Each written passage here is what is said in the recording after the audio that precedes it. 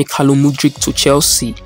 Welcome to Chelsea headquarters for the latest Chelsea transfer news. According to a latest report, the Blues are considering hijacking Arsenal Mudryk move, despite there's a growing optimism from Arsenal that they will agree a deal for the Shakhtar Donetsk winger.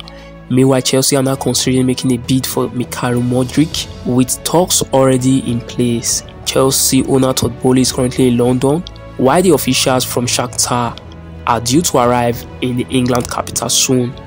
Earlier this week, we got a report that Arsenal will agree a deal for Mudryk. It remains clear that they failed to come into an agreement, while Arsenal are still pushing and hoping to find a compromise. According to Shakhtar's valuation, the player is valued to be around £85 million.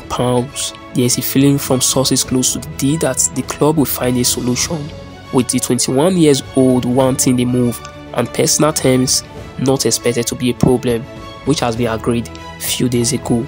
But as it stands, Chelsea are set to hijack the move of Mudryk to North London to West London. Meanwhile, the 21-year-old Ukrainian international Mudryk is a diminutive winger who could play both flanks.